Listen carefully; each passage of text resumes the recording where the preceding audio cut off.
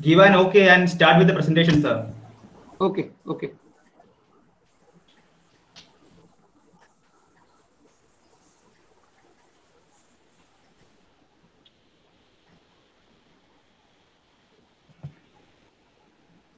Okay.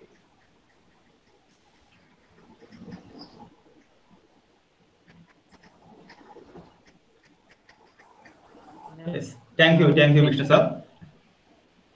Sir, I will tell you the slides. So please switch according to that. Okay, coming back.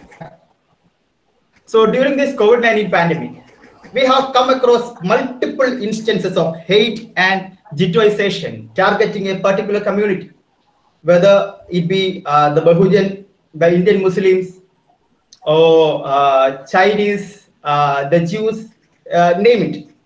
So it is important to understand the history of hate during the pandemics.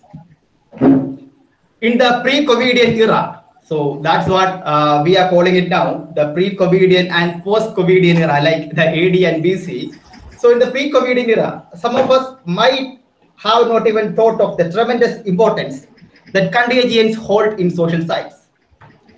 A contagion, with its speed and range of spread, its lethal impact, pervasive ignorance of cause and cure, have devastated empires, economies, and societies, and have over time enforced a reordering of our political, economic, and social lives. So, pandemic is as much as a social phenomena as much as it is a biological one. So I feel that as practitioners of social science or as students of social science, there is an urgency, there is a need, there's an importance to understand the social effects of the pandemic that we are fighting now. And only with that level of understanding, we can fight it better. Vishnu sir, can you move to slide 3, the first one in the story of Typhoid Mary? So can you put in the it in the presentation mode? It is still not in the presentation mode. Yes, thank you, sir. So the story of Typhoid Mary. It is without, if we don't include the story of Typhoid Mary or Mary Mallon in this presentation will not be rich. It may not be full, it may not be filled. So as you can see, it is clearly written that Typhoid Mary is one of the most harmless of women, most harmless of household worker to have lived, but she is the most dangerous woman in America. Sir, if you move to the second slide, sir, can you move to slide number 4? Typhoid Mary, dead at 70, gave fever to many. Sir, can you move to the next slide? Slide number 5. Here you can see Mary as a witch. So these were part of a propaganda material accusing Mary, and there is a huge baggage of hate that is stored behind all this propaganda material. So let's go on with the story of Mary. So it happened in the 1900s in USA. So the denizens of the Long Island, which is in New York, started having cases, mysterious occurrences of typhoid. And traditionally, typhoid is people who have done research or have studied about typhoid know that typhoid is during that time was understood mainly with poverty and filth. But this time, the disease of typhoid was contracted by some of the most affluent in the society. So it perplexed both the city administration and also the urban neighborhood. So a sanitary engineer named George Soper was put into investigation. After exhaustive investigation, he found that there is a common factor between all the 8 families that had contracted typhoid. The common factor was the household help or the maid, Mary Mallon. She was an Irish woman of middle age. And in further investigation, it was found that she had already infected 53 people. And Mallon was asymptomatic and she had no symptoms of typhoid, but it was found that she was pinned as the one who propagated, one who contaminated these 8 families with typhoid. And she was arrested, she was accused, she was forced to provide samples, she was forced to undergo medical trials against her will, and when the results came out, as everyone expected, she was tested positive with Salmonella typhi. This led to the news of public disapproval falling on her neck, and science was quite happy because science has always worked as a tool of the empire. Science was quite happy because they have confirmed the existence of the long proposed theory of healthy carriers. But Mary was disgraced and she went down in the history as Typhoid Mary. She was quarantined for long 26 years until her death in 1938. And understanding this instance further, typhoid outbreaks were, this is not the first time that New York was witnessing or US was witnessing typhoid outbreaks. But this time, Mary Mallon was singled out as the public enemy. It may be that she remained at the reach of the inefficacies of their social and economic barriers in front of Contagion. This story has been used for decades as a moniker, normalizing vilification and violence against the poor household keepers or housekeepers. Sir, can you move to the next slide? Slide number 6. Mr. Sir, please. Yes, thank you. So, to understand the reason of this hate, why was she targeted? Why was an Irish woman targeted? So, to understand that, we should know about the latent heat that was the vengeance that the people of US held against the Irish. The Irish migrated to US in the 1850s due to the potato blight. You know that, everybody, every student of history knows that. So as soon as they migrated, as soon as they reached the US, the people of US became hostile towards migrants. Yeah, you got it right. This is not the first time. COVID-19 or the era of Trump is not the first time when the people of US has become hostile to migrants. We will discuss it in length when we discuss about the Italian problem. So with the people of Ireland, the people of US became hostile. They were seen as a source of contagion, and they were seen as the causes of all the troubles and all the crimes in US. They were also seen as a threat to the American jobs and also for straining the welfare budgets. So it was this, because Mary was an Irish, and the Irish were seen with hate, with contempt as the other by the people of USA. It was due to this that Mary, when they got an opportunity, when they saw an Irish woman spreading contagion, they used this opportunity to make everyone believe that their theory of the Irish spreading contagion in their homeland is true. Vishnu sir, can you move to the next slide of the COVID-19 infected maid? Many of us have come to see this ad by Kent. It was removed very quickly, and if you see this slide, it's really interesting. It says that you should not allow your maid to make your bread or your roti because her hands may be infected. She is coming from a slum background. She's coming from a poor background. She may be, harboring COVID-19 virus in her. Her hands may be filled with filth of COVID-19. So if she may be another Mary Mallon or COVID-19 Mary in this sense, and she may, wreck your family. So instead, use Kent atta maker and Kent bread maker, so that you can keep this maid out, her infected hand out, and you can have tasty and healthy bread and atta, and roti. So it's mysterious how capitalism is using COVID-19 to its benefit. And this is not our topic, so I won't delve much. Vishnu sir, can we move to the other slide? Yes. Now we will discuss about another topic, another section, which is really affected by Contagion.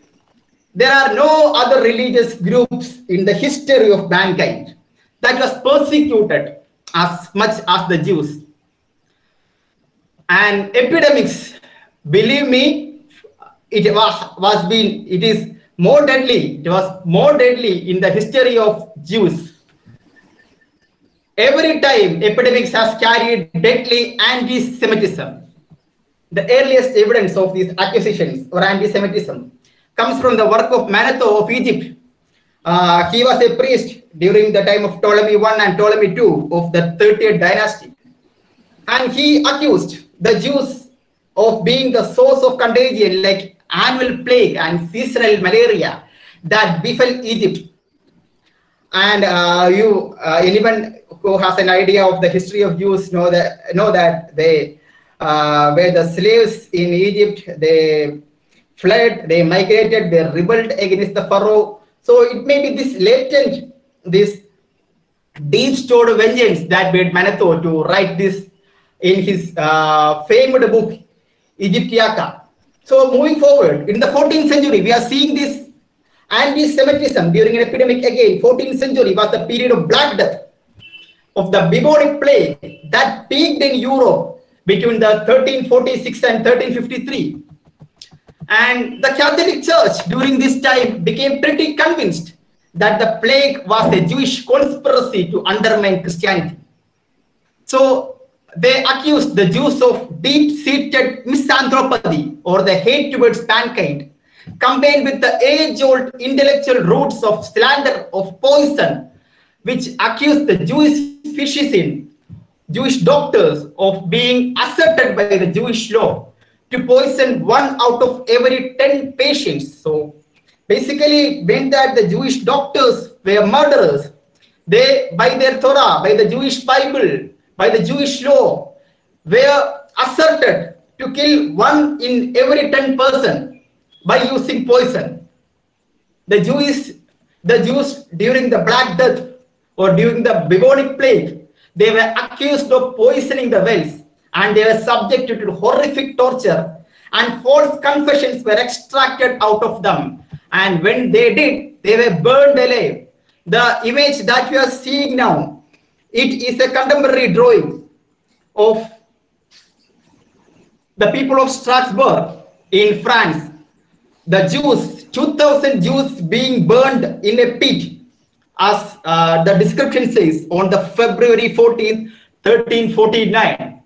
And the contemporary record says that the air of France had the smell of burning Jewish flesh during the entire period of Black Death. Even children were not left alone.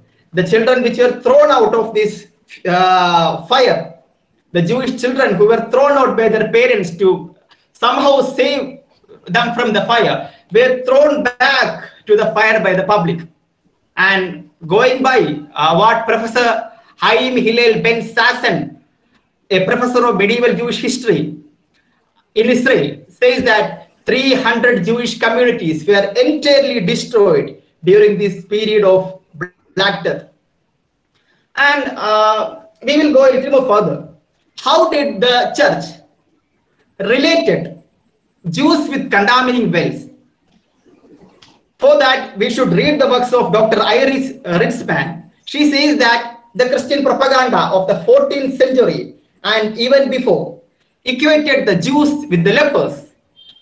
Lepers were apprehended from time immemorial for suspecting the poisoning of wells using their blood, their urine, and the fecal material. And the medieval church extracted confessions out of them also, and also burned them. So that was the connection, because the Jews were identified with lepers. Lepers used to contaminate wells. Thus, A is equal, as we say in maths, A is equal to B, B is equal to C. So that's it's a proof to say that A is equal to C. So the lepers used to contaminate wells. The Jews are equal to lepers. So the Jews contaminated the wells. So that's the mathematical equation that they arrived at. And in 1348, there was a trial near Lake Geneva. And the Jews were pressured to assert that they were forced by the Torah to require every Jewish person above the age of 7 to participate in well poisoning. So the Jewish community is charged, so they were taken to as procession to the graveyards. They were ordered to build their own funeral pyres and set themselves ablaze. But as Professor Samuel Cohen says that after some time, after the end of this Black Death, rationality come back, and the Jewish were acquitted. Explanations began to come from many of the European cities, saying that the plague death were not caused by the Jews, but it was the effect of the planet. So we may think that the Jews are saved. Okay, they were accused. Anyway, after the Black Death, things came back to normal. They are not accused anymore. But it is not the end of the story. In 1401, again, with the coming of cholera and plague to Europe, the Jews were accused of poisoning the air. And this time, the miasma theory, which says that diseases like cholera or plague were caused by contaminated air, the miasma theory was used to accuse the Jews of poisoning the air, because poisoning the air, the poisonous air, is the reason, according to miasma theory, for causing diseases. And Vishnu sir, can you move to the next slide? Vishnu sir? Yes. And these claims, the intellectual baggage of these claims were used well by Adolf Hitler, the Führer. So here you see, this is the front cover of a book written by Hermann Hesse named The Jewish World Plague. So here you can see a serpent. Please look at that. You can see a serpent who has surrounded the earth, and you can see a Nazi sword. Nazi sword is there. So it is stabbing, or it has stabbed the serpent. The serpent here, as you understand, is the Jews. So this book by, please switch off your mic. So this book by Hermann Hesse was published in 1933, and it was republished in 1939, and it was the Nazi propaganda material for maybe 2 decades against the Jews. And in his book, he quotes, and I will read this quote for you. Hermann Hesse says that the knowledge of Jews must be brought to every attic, every corner of great Germany. The knowledge that the Jews was a world plague from the beginning. They remained so for millennia and will remain forever one. Whenever Jews has appeared, it has never built anything. It has always and everywhere destroyed or torn down, sucking others dry to fill itself. From the days of the Romans to our day, Jews in every century, in every people, was and remain a foreign body, a destroyer of real and ideal values. I will stop here. It's a long paragraph, but here there's a term, foreign body. So to understand this term, foreign body, we should look at the growth of science or medicine during that time. It was a time when the theory of germ, the germ theory, was propagated by Robert Koch and Louis Pasteur. Robert Koch is known as the father of microbiology, and he developed or he identified the causes of diseases like tuberculosis, cholera, and anthrax. And you know what Pasteur did? So it was the time when people or the world was coming to know that, coming to believe properly that germs are the reasons for diseases. So, and the germs are a foreign body as per the theory. So Hermann Hesse is using that science to say that the Jews are a foreign body which has entered our daily life, our body, the body of the nation, the body of our culture, the body of the German civilization, and is destroying that body or tearing that body apart. And he goes on to say that, as we know, the Jews are called the chosen people. And he said that this is the chosenness. The chosenness of the Jews is to be the destructive pestilence of the world for the mankind. And I should not explain what Hitler may have thought of this and wrote in his Mein Kampf. Mein Kampf is full of passages which speak about the Jewification of the spiritual and the material life of the Germans, and how the Jews are the plague, the typhus, the Jewish typhus, as they are. Vishnu sir, can you move to the next slide? Please switch off your mic, and sir, please can you move to the next slide? Then other one, the next one. Yes. Contagion and anti-Semitism. Yes. So what you are seeing is please, I request you to switch off the mic. I told you I am using an earphone. It's really deafening to me to hear long strills. Yes, thank you. And what you see here, it is an anti-Semitic propaganda which came out in the Polish language, which accuses during the Second World War time, which accuses the Jews of spreading tuberculosis, syphilis, and cancer. And you can see in the circle, there is a vermin with the Jewish face. He's eating up something. So coming back, Hitler called himself as the Robert Koch of politics, or as the great doctor, you may say. And he credited himself for identifying the pestilence that affected German politics and daily life.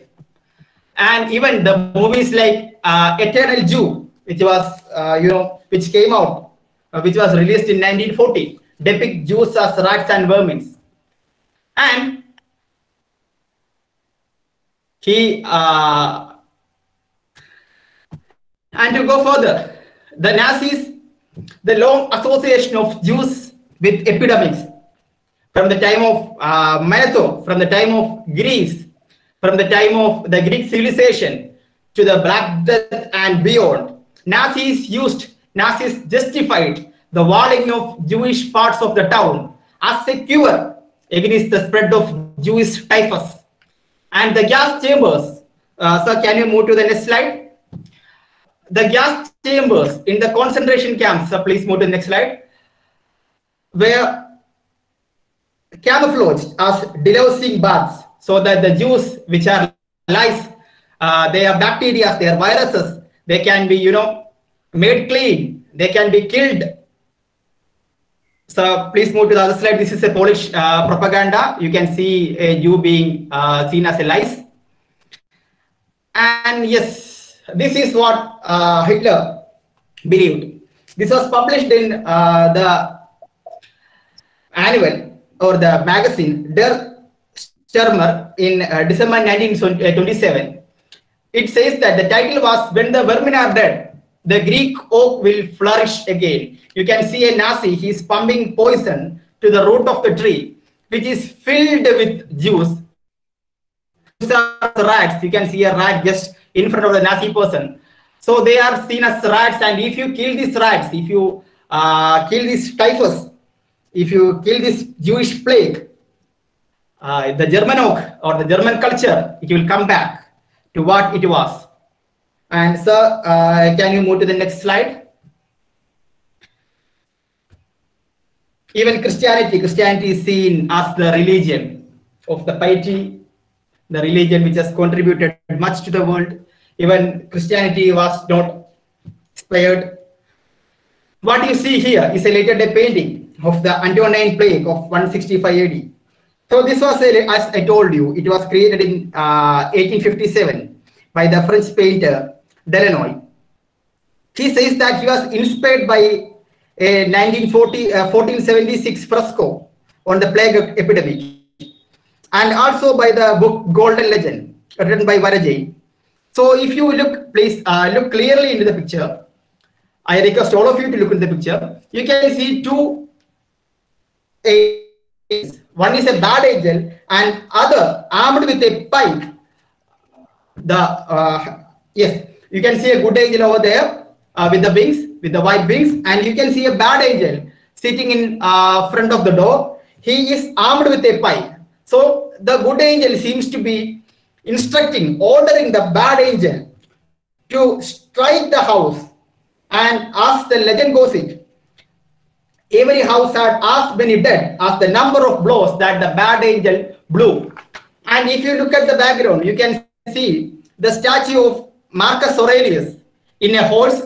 You can see a couple of Roman citizens who are died, and also near the door, near the pillar of the door, you can see two people begging for help from the Roman god of medicine, Aesculapius.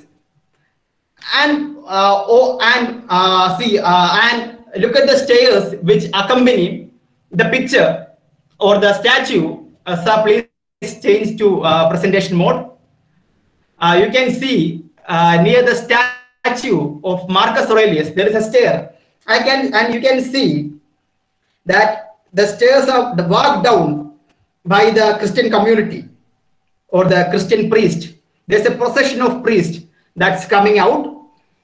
They are following the path created by these two angels of death and angels and the other good angel. So it is in a way saying that the angels of death and destruction paved the way for the coming of Christianity to Rome. So please turn back to presentation mode. So as we can see, the angels are seeing the way. They are making the way for the cross to come to Rome.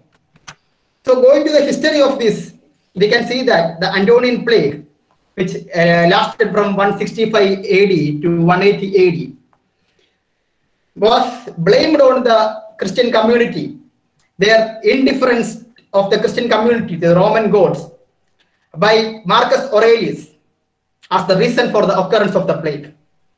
But later, as we all know, the later researchers have shown that the plague was carried by the Roman troops, which came from the Near East. So it should be, this particular instance should be understood as a period when the Christianity and the pagan religion of Rome, they were contesting each other to maintain the hold on the people.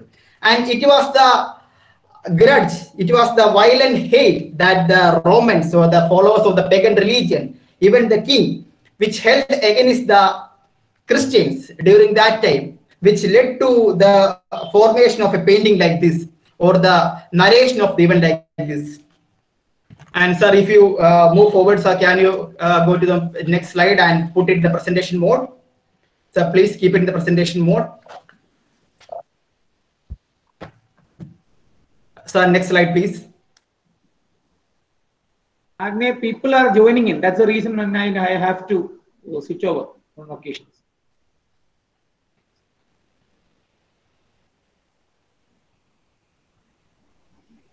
Yes, we will wait for the next slide. Yes, contagions and homophobia. And yes, even today, the propaganda against homosexuals use AIDS as a major weapon. Being homosexual or homosexuality is not the only reason for contracting the HIV. There are multiple reasons, multifarious reasons, but the single reason of being a homosexual, the belief that it is the homosexuals who are the pestilence, who are the ones who propagate AIDS, is running across every country, every civilization that we have come across. And if you see the picture, it says that you can see clearly homosexuality plus AIDS is equal to 100%. So if you are a homosexual, it is 100% sure that you will be carrying the AIDS virus. And let me tell you, the AIDS, which we call the acute immunodeficiency syndrome, it was not the first name for the disease. The disease was earlier called GIRD, gay-related immunodeficiency, or the gay plague. The AIDS was called as the gay plague during the 1980s. So can you move forward to the next slide? Even we last month we saw Russia passing a law against bisexual or homosexual marriages, and even homosexual marriages are prevented in most countries, and even countries have prevented the homosexuals from donating organs. So this homophobia, you can see here, this is a procession. This was a march that happened in Java in 2016 against LGBT community. So this homophobia continues to be the barrier in our fights against HIV. In the beginning of the HIV, in 1980s, in many countries, gay men were frequently targeted. They were singled out for abuse as they were seen as responsible for transmission of HIV. And let me tell you, this homophobia is defeating our fight against HIV. In a study that was held in Mexico on homosexuals, it was found that the self-stigma, the homosexuals have internalized the stigma, they have internalized homophobia and are not willing to go out and test the HIV. So this is defeating our entire process against HIV, this stigma on homosexuals. As now we know that by 2006 there were 92 countries which legalized gay marriages, and 2016 it came back to 73. And if you look at the statistics in 2020, it will be still lesser. And because 2020, the 1 or 2 years before this COVID is seen as the period of rise of right-wing mentality or right-wing political alliances in most countries. I won't deal with that because that's not what I'm here to. Sir, can you move to the next slide?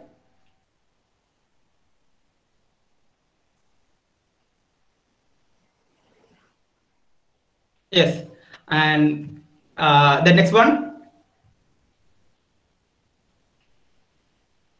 Okay, the previous one, sir. Actually, this was not the picture I had put here. The picture was blanketed, as you know. I will tell you something. In 2012, there was an order by the Election Commission which said that all the symbols of BSP, that were the symbol of Hathi and Mayavadi and Kanchi Ramsar, which were in use or which were in UP, should be hidden with drapers. But still, even if you hide the statue, the murti of the Hathi with a draper, you can still understand what it is. So this was not the picture. The picture I intended to use was, there were two, the picture of two Negroes or the African Americans. They were finding pleasure each other. You know what I meant? These two men, they are, we can understand them as gay. They were finding pleasure each other. And this was propagated with the title saying that easy to get and easy to treat and easy to get again. So this in a way was used as a propaganda against the African Americans. And to understand why it was used in such a way, we have to understand one thing. After the Civil War, the American Civil War of 1861 and 65, what we see is that the Negroes became free, And most of the states, the southern states, they were not allowing the slaves to hold property. So the slaves migrated, or the Negroes migrated to the Wild West. So, and 25% of the Wild West population were blacks. And what you see is that it was this latent hate for the blacks which led to a depiction of two blacks having oral sex with each other with a title saying that they are going to have syphilis, and syphilis is easy to get, and it is easy to treat, and it is easy to get again. So please move to the next slide. In the next slide, you can see that two men are looking in their private parts. And so please change the next slide. We will wait for the next slide. Yes, two men are looking at their private parts and says that they are worried that they got the syphilis. They got this. So this is not the slide which I meant. So two men, you can see in a while, there is some problem with, yes. So you can see two men, they are looking at their private parts and they are wondering that they got the syphilis again, which is easy to get, easy to treat, and easy to get away, as the Americans say. So for ages, these type of STDs like syphilis, gonorrhea, and hepatitis B has been attested purely to the gays or the homosexuals. And being a gay or being a homosexual is one of the many reasons for the contraction of syphilis, gonorrhea, or hepatitis. So it is this latent hate, this is this deep-rooted hate which the normal people or the society, they had, I say quote unquote normal people or the society had towards these homosexuals, that led to propaganda of these types during epidemics. Okay, so moving on to the next one. Yes, epidemics and contagions and witch hunt. To speak of the history of witch hunt and how contagion led to witch hunt, we will have to take the entire day. As we don't have the entire day, I will just speak of one instance, one or two instances, and we will move forward. This right here is the Salem witch hunt of 1692, which happened in Massachusetts in US. The witch hunt mainly was happening due to the belief of the demonic theory of contagion, which believed that it was the demon which led to the creation of diseases or the birth of contagion.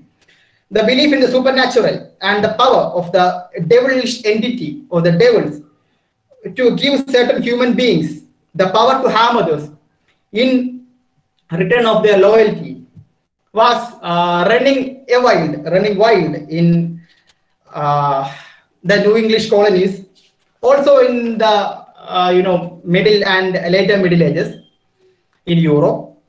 So Salem was a village of Puritan community.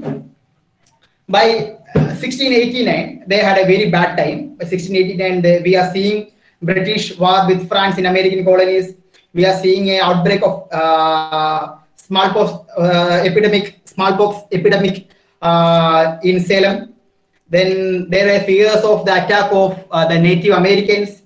And so thus Salem was, the Puritan community of Salem was in great distress in 1689. And so they started blaming, by 1689 only, they started blaming the outsiders and those who have stayed or wish to stay outside the pale of the society as witches. And 2 years after this, 2 years after the outbreak of smallpox, in 1692, in the month of January, a 9-year-old girl, please switch off your mics, in January, a 9-year-old girl named Elizabeth Paris and her cousin Abigail Williams of 11 years, they were both the daughter and niece of the minister of Salem village respectively. They began to develop fits and violent contortions and uncontrollable outbursts of screaming. So they were taken to the nearby doctor, the local doctor, William Giggs. William Giggs diagnosed that. Sir, can you please make it in the presentation mode? So William Giggs, he found out that these girls were bewitched, and it soon led to arrest. 3 people were arrested related to this incident of falling off sick of Elizabeth and Abigail, and they were a Caribbean slave named. So the other slides are not this one. They were the Caribbean slave named Tibuta, and there was this homeless beggar named Sarah Good, and there was a poor elderly. Sir, the other side, please, sir, named Sarah Osborne. We will wait for the slide because I have to show you something over there. There is some technical stag from our part. Sorry for that.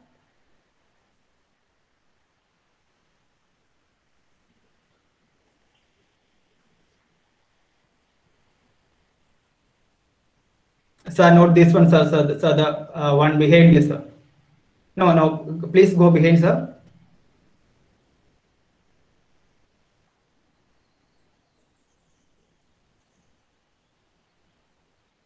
Please, sir. Please, sir. Please go behind, sir. Please go behind.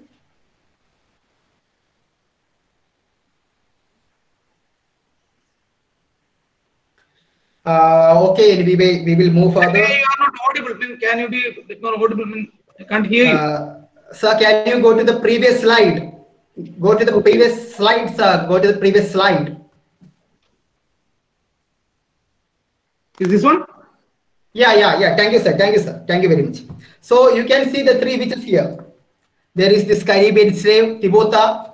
You can see her in the middle with the traditional wear of that Caribbean slaves in her head. You can see Sarah Osborne, and also you can see Sarah Good, and it is shown that they are burned at the stake, and you can see the devil. See the picture. You can see the devil just flying out of their body.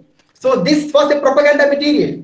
This was, in a way, this showed that all what happened in the town of Salem in 1962, all that fits, all that violent contortions, all that outscreams, all that burstings which happened in Salem in 1962, all that were happening in Salem in 1962 were the work of the devil. These witches, this demonic woman, they were in company of the demons, and they were befalling these kind of epidemics in Salem. And when they were taken to court, they confessed. State has many methods to make somebody confess, and this led to this incident of led to burning of many at the stakes. More than 19 people were executed during this period. And in 1976, the magazine Science, they published a piece on this. I just went through that piece. It's quite interesting. So what they did is that they found that there is a fungus named ergot which lives in rye, wheat, and other cereals. And this fungus has toxicological characters which caused symptoms like delusion, vomiting, muscle spasm, and violent behavior. So it was not bewitchment, it was not devil, it was just a fungus which has led to all these.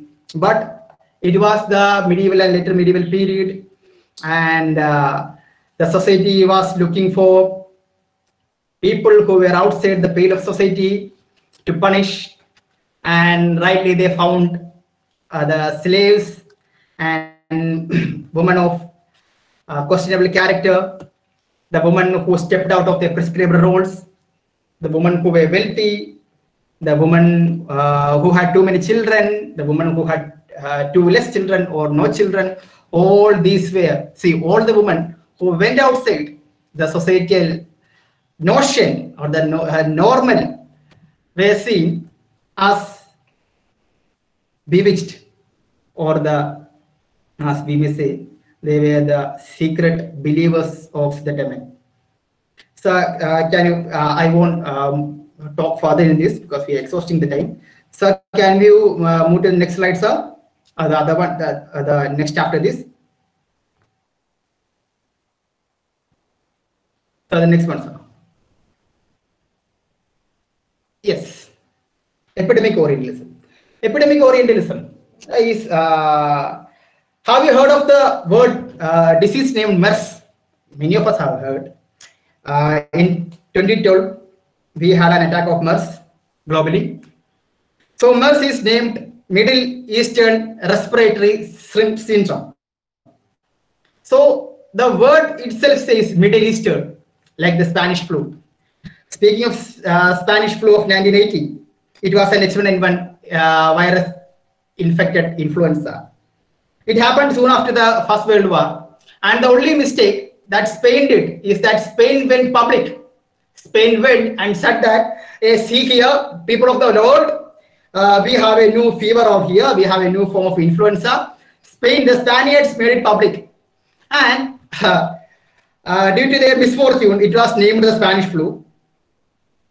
Same with, so when we look back, as Alexander White coined the term epidemic Orientalism, we have a long saga of diseases which are named after places.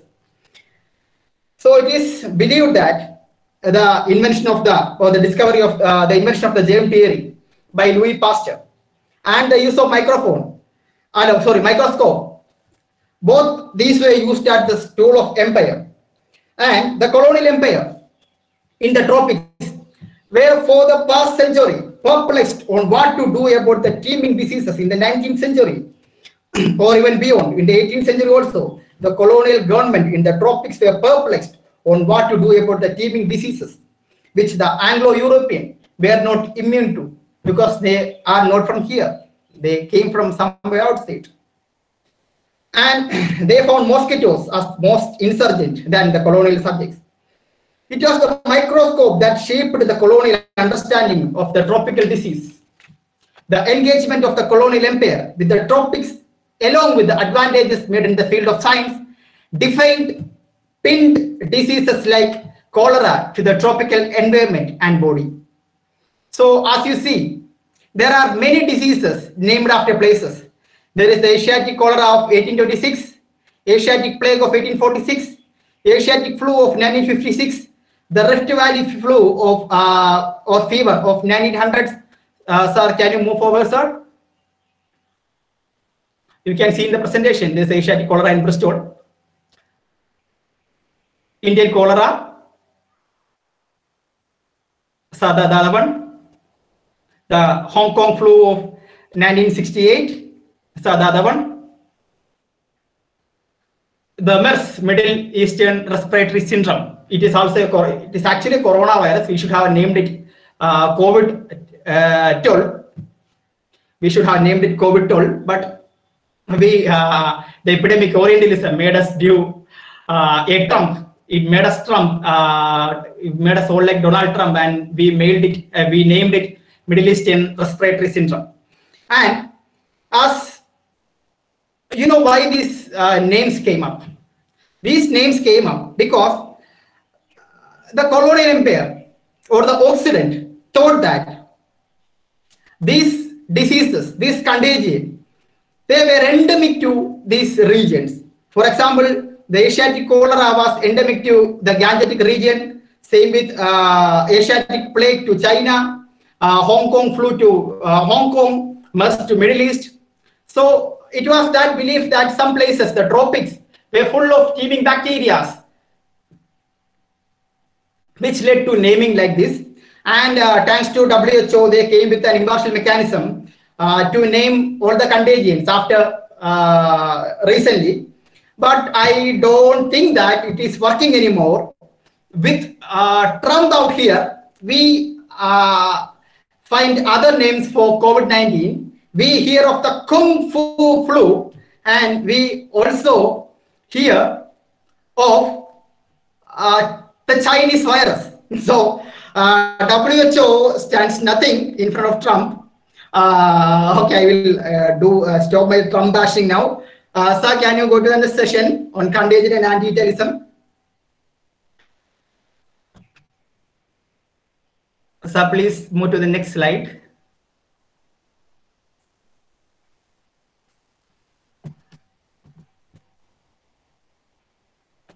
We will wait for a second. Sir, can you move to the next slide?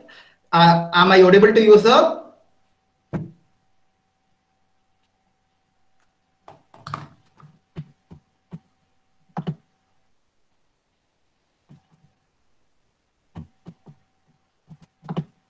Sir, can you move to the next slide, please?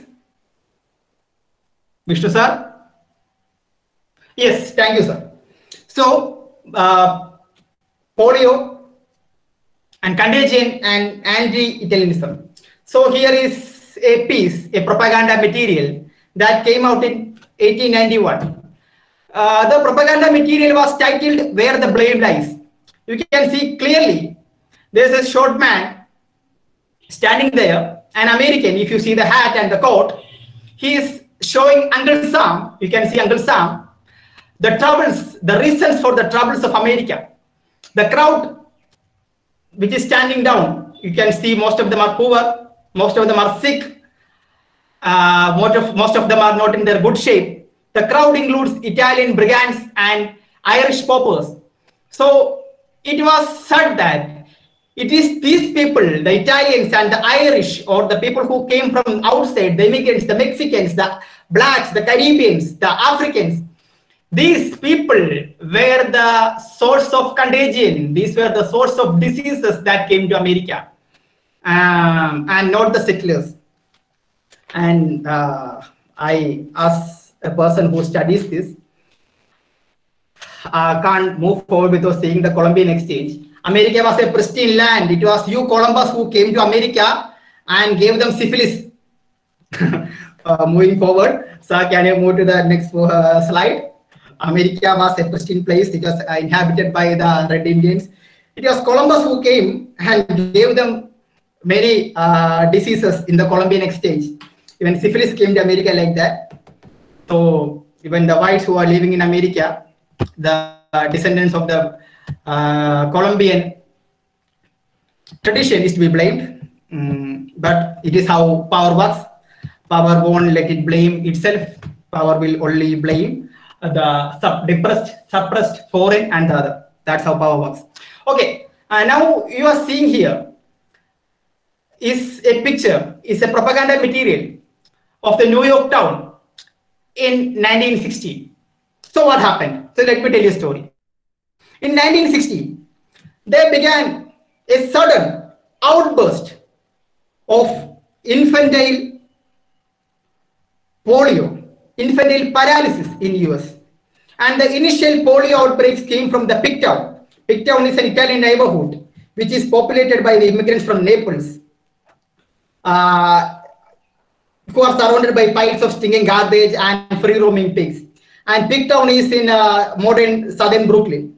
So the first case of this infantile polio, infantile paralysis, happened in Naples. Happened in Pigtown. And from there, it spread to the entire US.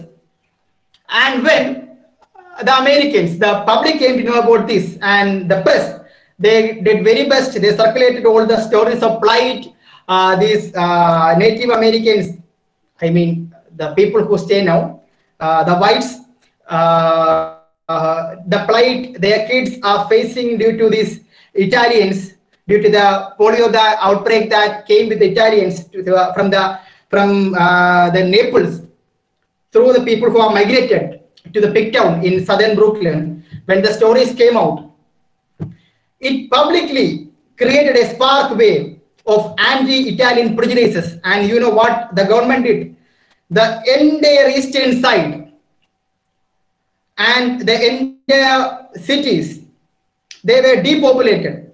people were asked to flee places like southern Brooklyn and Long Island.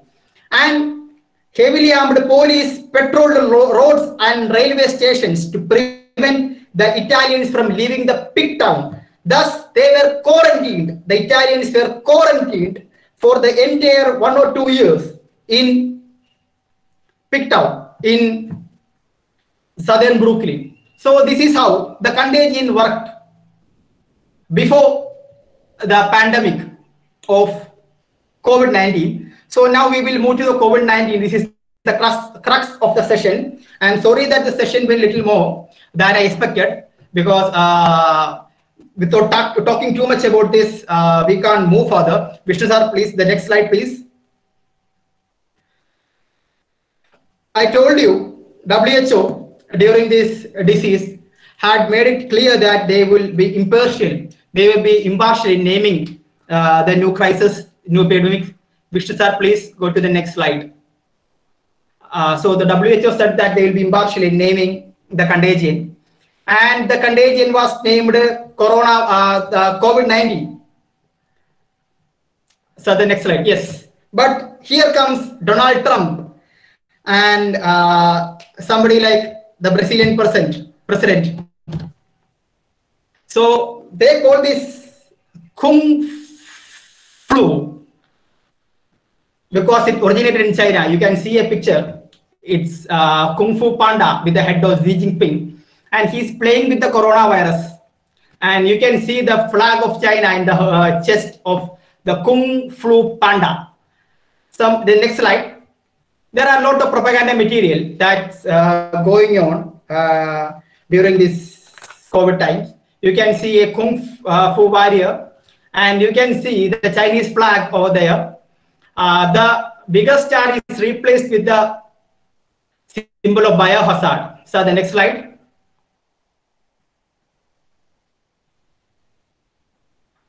So the next slide, please, sir. Yes, the same picture, the picture of the Chinese flag. No, sir, the previous one, dubbed with or represented as 5 coronavirus.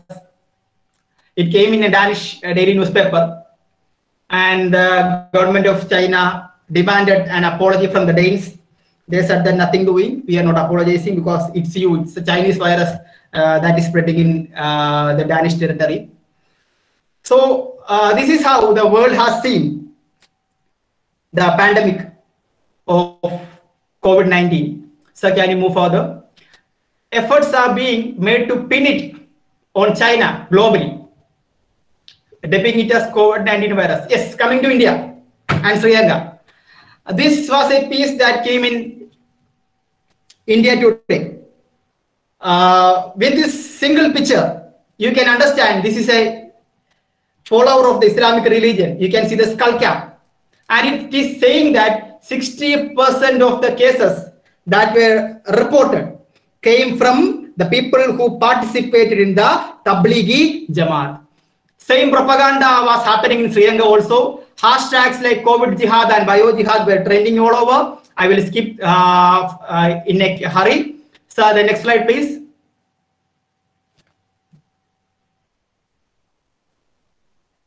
Yes, you must have seen this. It is circulated worldwide. In 2019, you can see a terrorist, and you can see the skull cap or the turban, and the beard with the mustache. So he is a Muslim. He used bombs in 2019. In 2020, he is using coronavirus to conduct the jihad, which is dubbed as bio jihad. So the next slide, please, sir. And it is not only the Muslims, but also the Jews are being targeted. You can see a poster. This is from the lockdown protest, anti-lockdown protest in Ohio. And the same was shown in Hudson. You can see there's a mouse, a pestilent, which is in the color of the Jewish flag. The Jewish flag is shown in the background. The Christ of the Star of David can be seen, and he is being dubbed as the Contagion, who is spreading COVID-19. So the next one. So the next slide, please. Yes, the Star of David is seen in this picture. Is being replaced by the coronavirus in this relief act. So the next one, I will be moving a little hurry because the time is getting over. Yes, and COVID-19 has been used as an event to spill hate, to spit hate on the Indian citizens of Northeast and people who have been outside Kerala or who have been to North India know that, especially Delhi know that this happened in, I think, the March of 2020. People from Northeast are ridiculed. They are called names. So there's a hate of the outsider that's working in North India. So this girl, she was called the coronavirus and she was spit upon by a man who was around 50 in Delhi. So many things like this happened with the Northeastern students who are in Delhi or the Northeastern residents in Delhi. Sir, can you move forward, sir? The next slide. And the COVID-19 was also ripe with the hate to the Bahujan. The Me Too, you have heard that the migrants, they walked hundreds, thousands of kilometers on foot to reach their places, to reach their home, to get out of cities. They were asked to get out of cities at the first. Then they were prevented from getting out. And the affluent, the middle class of India began to share tags like Me Too migrants, saying that they had come to Delhi or they had come to other places at the age of 2025. They are also migrant, and they were saying this then when they were sitting at the comfort of their home under the AC, playing their Xbox or trending in Twitter. So different stories, but you can understand the hate that's going on. And next slide, you will understand the hate more. The hate of the Bahujans, you will understand it more. Sir, next slide, please, sir. So this is an event that happened in Bareilly in UP on the 29th of March. The migrant workers who crossed the border to UP, they were made to sit down, they were hosed down with the chemical spray as if they were the coronavirus. You see this. The people are hosed down as if they are the coronavirus. So this is the hate that the dominant political wing hold towards the Bahujan. So the next slide.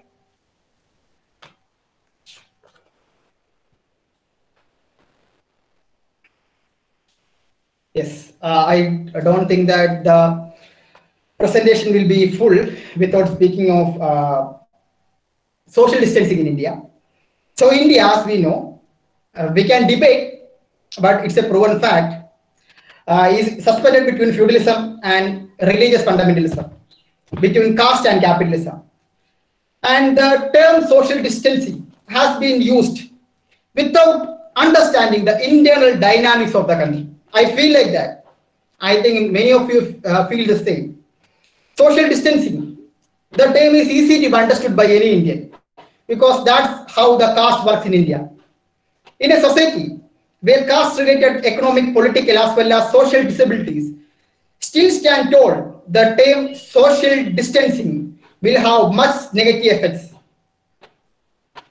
And with social distancing, with the use of the term or with the practice, the possibility of social equality is also exhausted. So I think, as one of the RJD MLAs is saying, the word physical distancing should be used rather than the term social distancing. So coming to the conclusion, I will conclude now. What are the reasons for this hate? So what are the reasons for demonizing the other during the pandemic situations?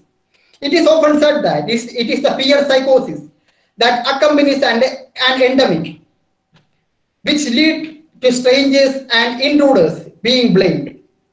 It is also the fear of the affluent, that the bad health of the poor are seen as the pestilent. It is the bad health of the poor.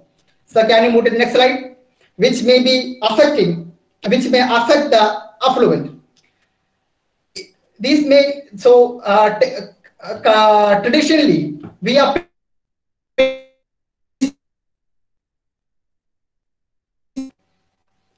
or this led to hate during epidemics. The fear of the strangers, the fear of the intruders, and the fear of the poor health of the poor person affecting the rich. But this is only partially true. When we understand these hates, when we understand the demonizing of the other during the contagion, it can be said that these epidemics discharge deep-seated, deep-rooted social prejudices and hate. Something that was happening with the Indian Muslims. So there was an atmosphere of hate due to the new NRC.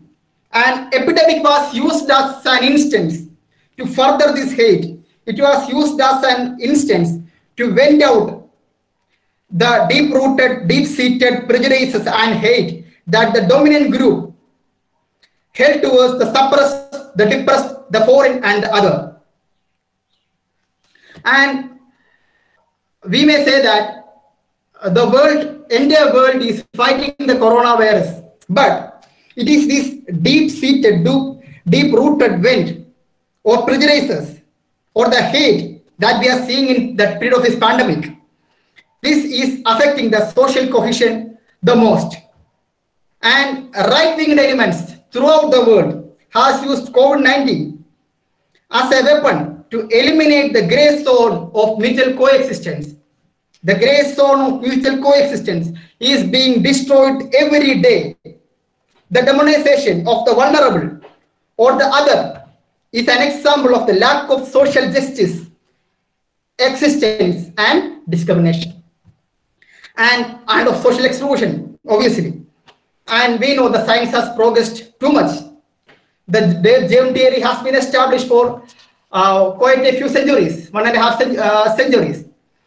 Science was supposed to liberate people from irrational belief by proving that pathogens do not inhabit the body of a person belonging to a specific gender, race, caste, religion, or sexual preference. It only needs a body, whether it is of a normal guy, quote unquote normal, or a homosexual, of a Hindu or a Muslim, or a Bahujan, or an upper caste, a Jew, a Sikh, the black, the white, it just needs a body. But unfortunately, even this scientific understanding of the host and the vector, of the disease causing bacteria and the host, even this scientific understanding of the host and vector has been appropriated to reinforce prejudices. So, and one more thing, this pandemic has shown us that men of science praying for miracle and men of religion submitting those secretly to science. So let's buckle up together, let's move forward, let's defeat hate, let's work against hate, let's defeat coronavirus. And this is what the social scientists or the people who love social science, the social science community who have gathered in this webinar on the 1st of August 2020 in the platform provided by the Marthoma College, Tiruvalla. It is the remedy that the social scientist on this day is proposing to the outer community. Do away with hate, do away with COVID-19. Thank you. Thank you very much for listening. Thank you, Vishnu sir, for with the slides. Okay, and okay, the floor is now open for discussion. We are running short of time, but we will have time for discussion. We will be cut shorting it anyway, because we know that we have gone through a very enterprising performance, presentation by Acme on a topic with. Okay, there is one question by Mr. Jitin Shankar. So 1 second, Mr. Jitin Shankar is asking. Good morning, Acme. Yeah. what is your clinical explanation to state that homosexuality is the most important reason for the transmission of STDs? Dear sir, I think you missed what I said. I didn't say that STDs are transmitted by homosexuals. I just said that there is a propaganda that is going on. It is the propaganda that is going on by the dominant to say that it is the homosexuals that are transmitting STDs like AIDS, gonorrhea, syphilis. I never said that it is the homosexuals are the sole proprietors of this. It is just a propaganda by the normal, quote unquote, normal people. And another serious issue, you are frequently using certain racial references like Caribbean slaves, African Negroes, sir. I was speaking of the propaganda, sir. I think you missed somewhere over there. And can you justify this irrational usage? I want you to switch on also because people see you also, and that will be better. Yeah.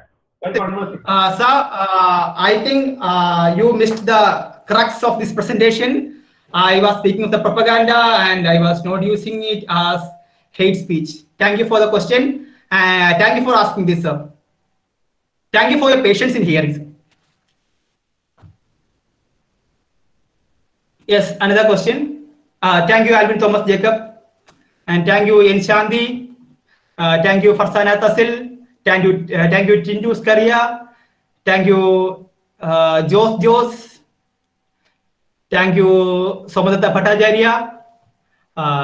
Thank you, Kaushik Thakur. Thank you, many other. I can read all the messages. Yeah, please, if you have any questions, come to. Yes, thank you, Anju. Yes, you can use your mic also. Anyone? Yes, if you have any questions, please come to the chat box or please ask your questions. We are running short of time.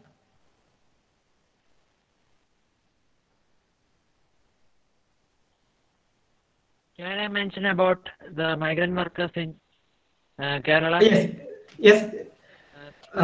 Joel, even we got, see, Joel, there is always the hate for the migrant workers. The migrants anyway, be it in any society, be it developed, underdeveloped, economically or socially, there is always this feeling of latent hate when we call the Bengalis, isn't it? So I think that answers your question.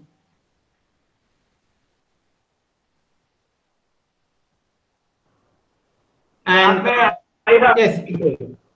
yes, sir. The thing is, yes, sir. When we are living in an age where dominating discourses, they lead the day, how can not subjected or muted voice up?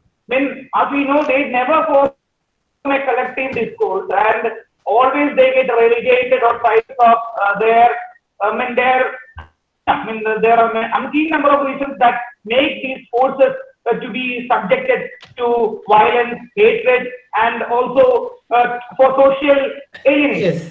Yes. In these contexts, the buzzer system that you are speaking of, or the form of or the sector or the effort. Yes. I understood, sir. You're breaking, but I think I got the crux, sir. Sir, it is actually, I think it is the responsibility of the social scientists, the people who are gathered down here, the enthusiasts of social science. It is our responsibility to create the counter narrative. As Gayatri Chakravarti Spivak said that the subaltern can't speak. Yes, but the social scientist can make the subaltern speak. That's what I believe. And that's what we all are endowed with. Why the countries like Brazil fail to defend COVID-19 pandemic? So actually, yes, Joel, it actually outside the ambit, but I will tell you,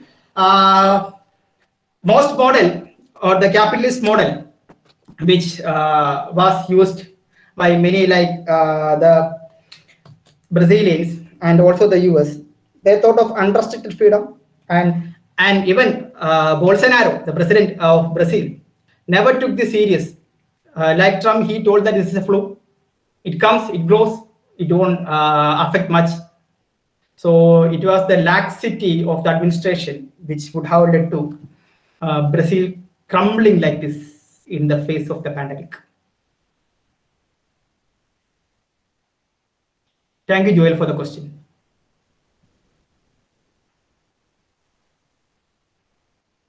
Yes. The Sansa says that we are on the same ocean but not on the same body. Yes, sir. It happens with many. Okay. Can you tell me how the number 19 has come for COVID? I think it's basically due to the year of occurrence, COVID-19.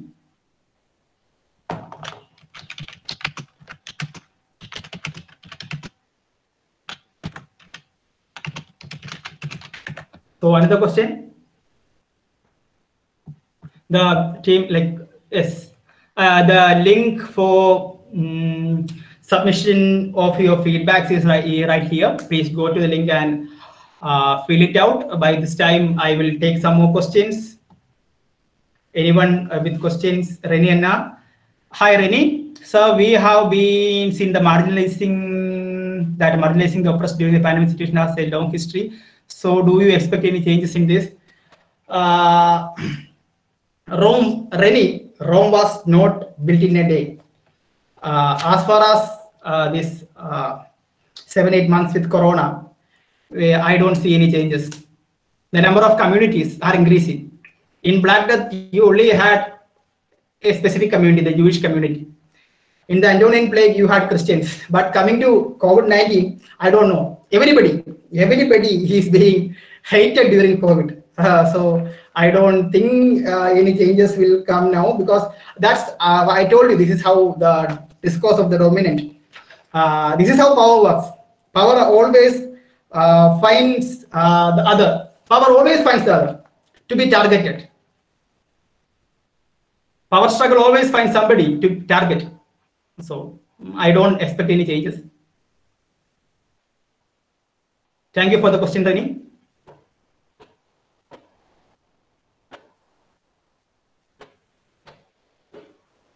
Yes, as Vishnu sir rightly said, new and dominant discourses will take over the other. The marginalization will continue. Thank you for the observation, Vishnu sir. A really meaningful observation. Yes, I will take a couple of questions. The time has lapsed, but I will take a couple of questions. Do you think lockdown?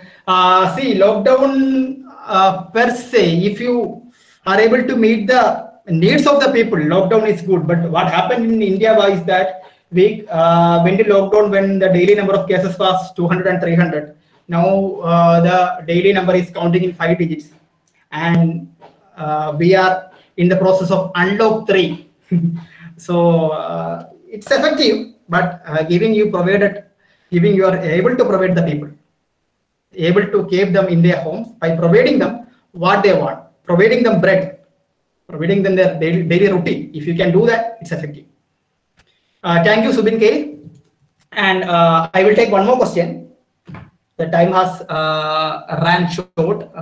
It's a 1.5 hour session.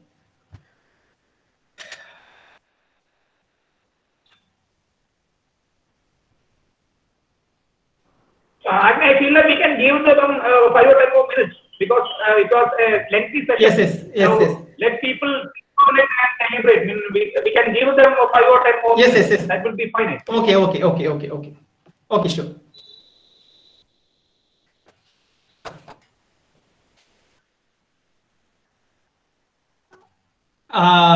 Subin, the feedback link is it is published. It's in the chat box. Please go up and see.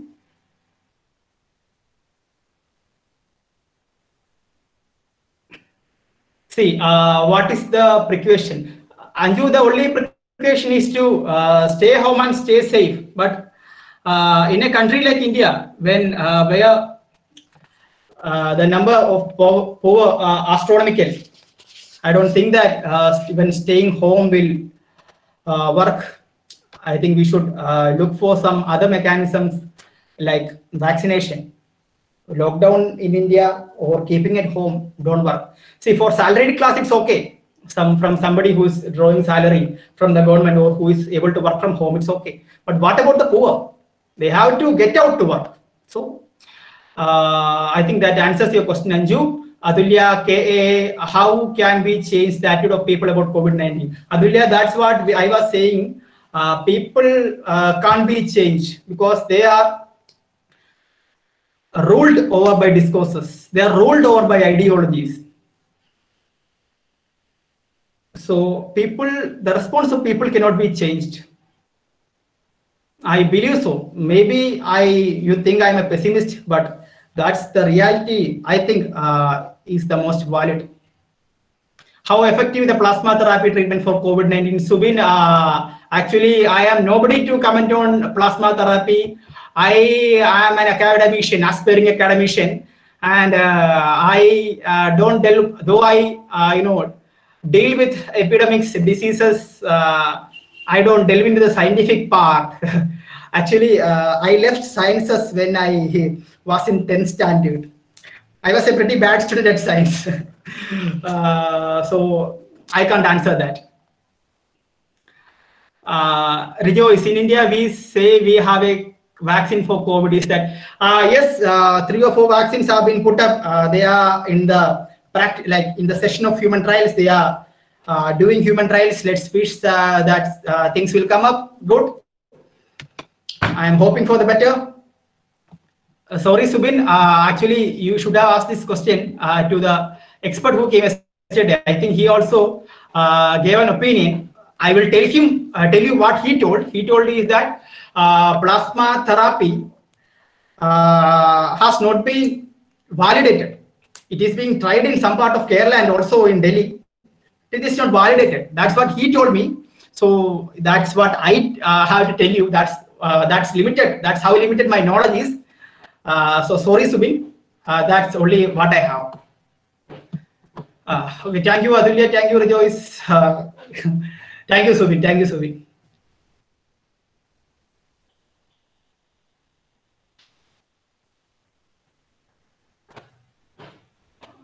Vishnu sir, can we cut show? Can we end the session? Okay, if we have no more questions. Yes. The session.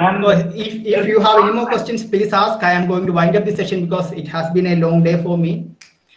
I haven't slept till last night. Sir, even people who are getting back from yes, you are right, Kala. You are right. Thank you, Joel. You are very true, Kala. You are very true. That's a powerful observation from your side. Yes, I will end with one statement. Though pandemics have always been opportunities. If you look at the Christians, I told you that during Antonian plague, the Christians were targeted. But the work, the charity that the Christian community did during that time made an impression on the non-Christians, and it led to conversions, especially during Justinian plague. We can see that the Byzantine Empire, Justinian, is asking the people, to work like the Christians. So COVID has also been a period.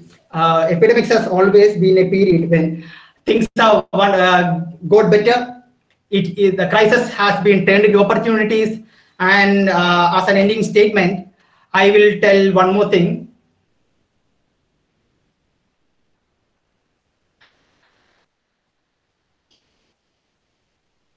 My question, there is one more question from Rahul. Yes, my question is, when a pandemic is broke out 10 years from now, will there be people who is still believing? See, there are people who still believe in superstitions. We came across a father in Kerala, a priest.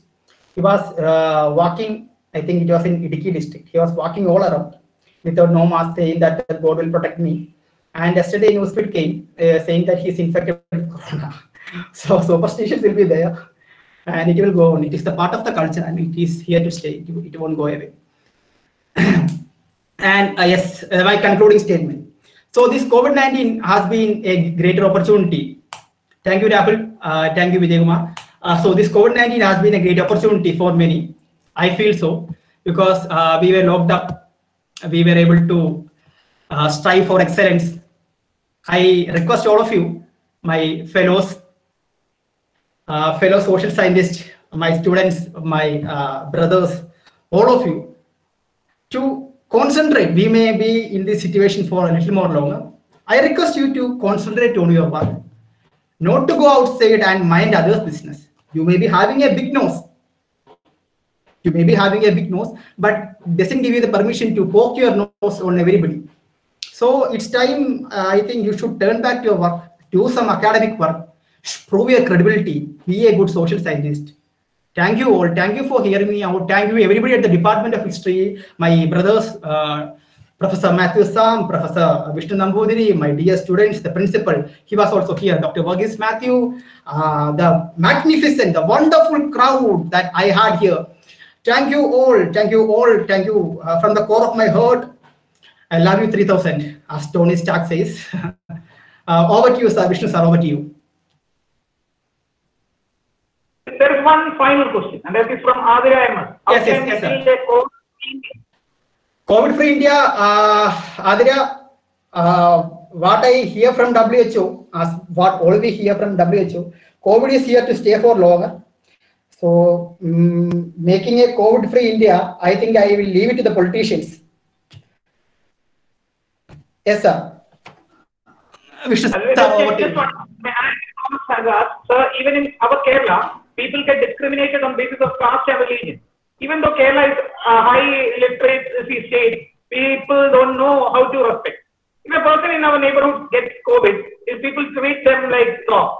I don't say every people in Kerala are like that, but some. Yes, Albin Thomas Jacob, sorry, it's a really valid insight. Thank you. That's how, see the lepers, even if you go to history, I will answer this. Even if you go to history, when Manusmriti mandated the leper to be stigmatized and considered as an outcast. So it has happened all the way along. It's not the new thing that is happening in India or in Kerala. If you go to see Kerala, the age-old practices, we find the disease chickenpox is attributed, or most of the diseases are attributed to lower caste non-arenaceous goats. We can see that.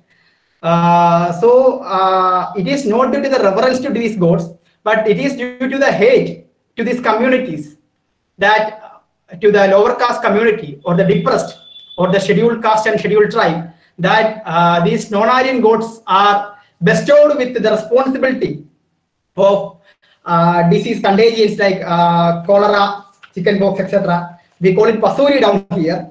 And one more thing, and if you see Sarah Joseph Alahayda Penmakal, that's a novel, one of my favorites. So there is a place she mentions called Kokanjeri. Kokanjeri is a place full of filth, and people in Thrissur town, people find these outsiders see Kokanjeri as a land inhabited by the wild, by the deceased, by the people contagious. So it goes on. It's the society has always been like this, and there has been customs like Kaliyanatam or Kaliyanootu and Sripodi Kivakal in Kerala, which are traditions to bolster, make these lower caste gods happy, so that this Mariam, somebody like this lower caste god won't hurt the upper caste. So more than reverence, what you see is hate. Same like Mannapedi Pulepedi, a custom that existed in Kerala. It is not the reverence, but it is the hate towards the lower caste that you see in all these things. Thank you, Albin Thomas Jacob, for this wonderful questions and wonderful observation. You have been very, very good. You have been very positive throughout the session, and many others. I'm not, and Shan Eugene especially. All of you have been a wonderful audience. And over to you, sir. Okay, now I call upon Megha Suresh for the order of hand. Okay, sir. In very warm good morning to all who present here. On behalf of Department of History at Marthoma College, Tiruvalla, I, Megha Suresh, Joint Secretary of History Association, with the great honor and privilege to deliver vote of thanks. First of all, I may like to express our sincere thanks to our principal, Dr. Varghese Matthew, for joining us. And we have been very fortunate to have some eminent persons for this webinar. And I must mention our deep sense of apologize for network problem. But I believe the talk was very inspiring and interesting. I take this opportunity to thank the chair of the section, Professor K.M. Vishnu Nambudiri, and my special thanks to our Professor Agni GK for this excellent presentation. Also, I would like to thank Professor Matthew Sam for being with us. And thanks to all participants, Okay, thank you. students, for your great participation in this webinar. I'm sure that participants must have been fitted by attending the section. And one more thing, you all invited to attend the day 3 topic, Pandemics and the History of Contagionism by Dr. Parvati Menon, Assistant Professor of History at the All Saints College, Trivandrum, which is scheduled on next day at 4 p.m. to 6 p.m. Please do your best to be there at specified time. Once again, I thank you all for your great attention. The section is adjourned. Thank you. Thank you so much. Thank you, Megha. Okay, let me repeat once more what Megha ended her talk with. We'll be having our final session tomorrow, that is at 4 p.m. by Dr. Parvati Menon, who is an assistant professor of history at All Saints College, Trivandrum, and she will be speaking on pandemics and the history of contagion. Please join us tomorrow 4 p.m. With that, we end our session here. Thank you one and all. Thank you all. Thank you. Thank you, sir. Thank you, the beautiful audience. Thank you.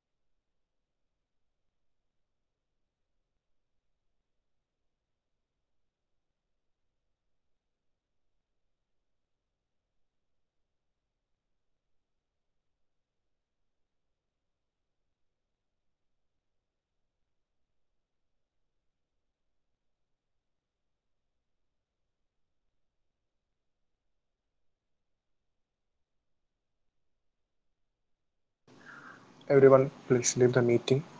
I have to stop recording.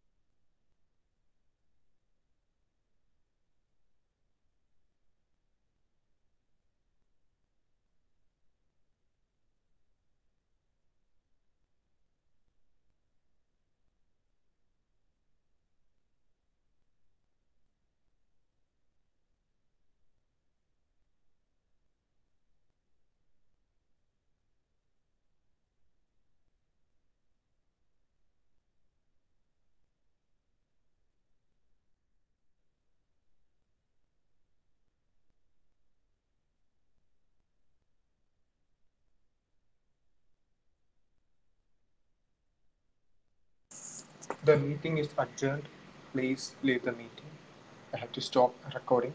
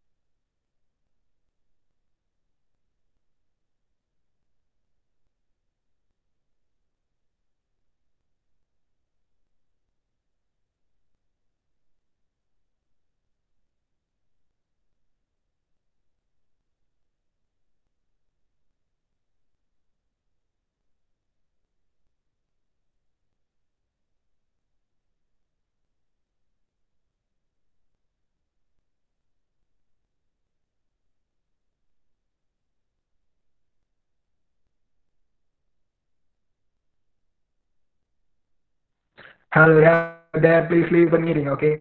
We have to stop this.